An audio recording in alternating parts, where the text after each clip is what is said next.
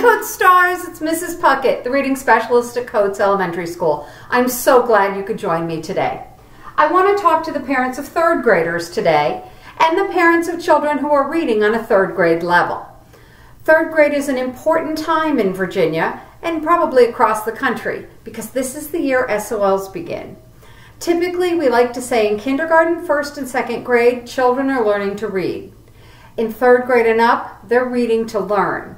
That means that they will be reading things and having to get the information from that. So they're not just learning the phonics of how to read, they're learning how to get information out of the text that they read. So that'll be our big focus in third grade.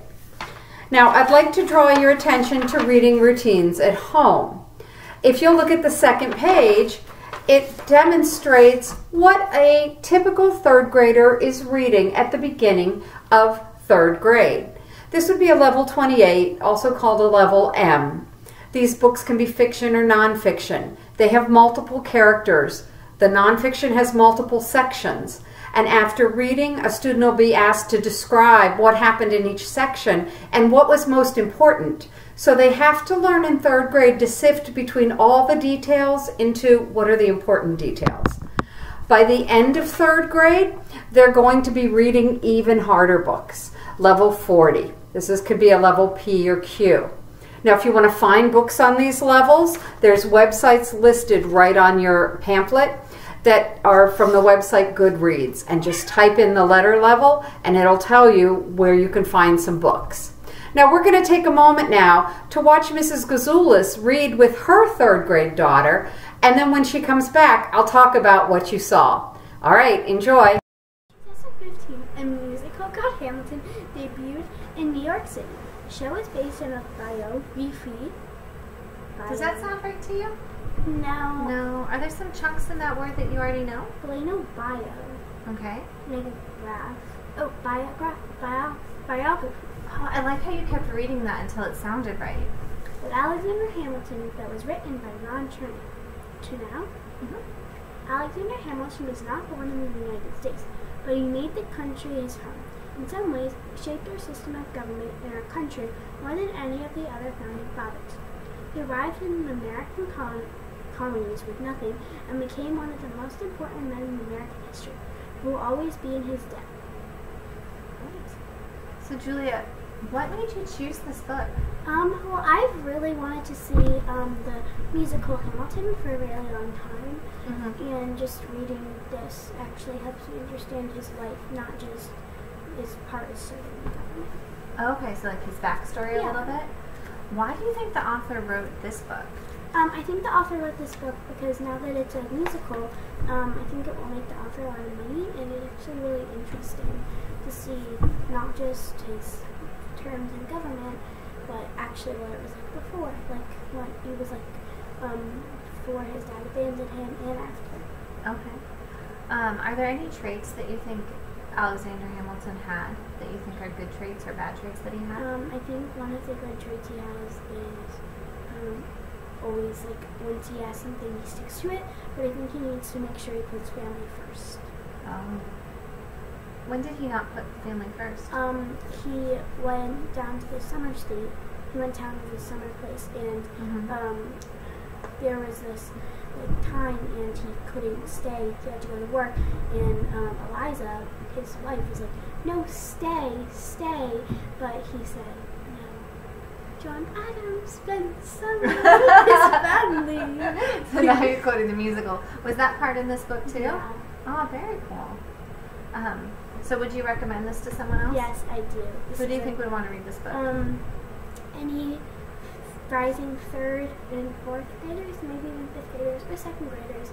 Okay. Because I think it will be really interesting, and it's really interesting.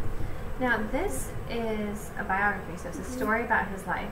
Were there any new facts that you learned from reading it? Yeah, I learned that Alexander Hamilton took care of George Washington.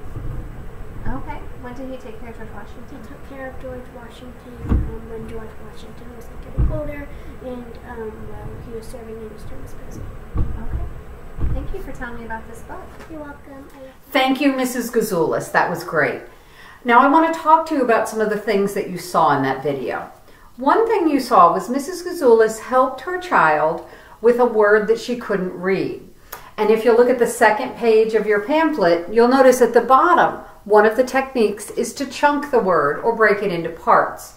So she was having trouble, I believe it was the word biography, and she knew the part bio, and then she worked her way through the word, and then at the end she was able to figure out the word.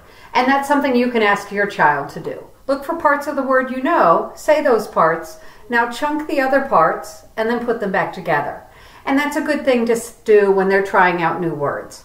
If it's a long word and they've tried that, you can tell them the word. But you need to teach them to try it themselves before you give them the word. The second thing Mrs. Gazoulis did in her video was talked about the book. In third grade, as I said, we're not learning to read, we're reading to learn. So you want to be able to have a conversation with your child about the book. And if you have read the book, like Mrs. Gazoulis had, then you can ask really in-depth questions. But often my children and your children read books that we haven't read, but you can still have that conversation. Ask them why they chose the book, what was important about the book. And then you'll notice that you can listen to their answers and build your next question off that question. So when Mrs. Gazoulis' daughter said that Hamilton should have paid more attention to his family, if she hadn't read the book, an easy answer is, well, how? Where in the book was that important? So listen to your child and build questions off that. There's a list of questions on the last page of your book that can help you when you don't know where to start with the conversation. All right, so we've talked a little bit about where your child is at the beginning of third grade. And now at the end of third grade, they're reading a level 40. And you'll notice the print has gotten much smaller. The stories are going to get more complex. They're going to see more scientific and social studies words. They're also going to start seeing things that might have a little history in them. So they're going to be bringing all their background knowledge into the reading. What I'd like you to do is take a moment to go to the website Goodreads that's listed in our booklet and pick some books somewhere between level M, level P, level Q, and see if your child's reading those kind of books. There's some great titles in there that you can read. All right, and don't forget, on the last page, there's a QR code. If you go there, you can find all kinds of resources that your teachers have put in to help your child at home. So remember, third grade, we're reading to learn. So what's important is understanding what we read, picking out the important parts, and for you as a parent, making reading fun every day. All right, I'll see you later with some more hints another day. Thank you for watching.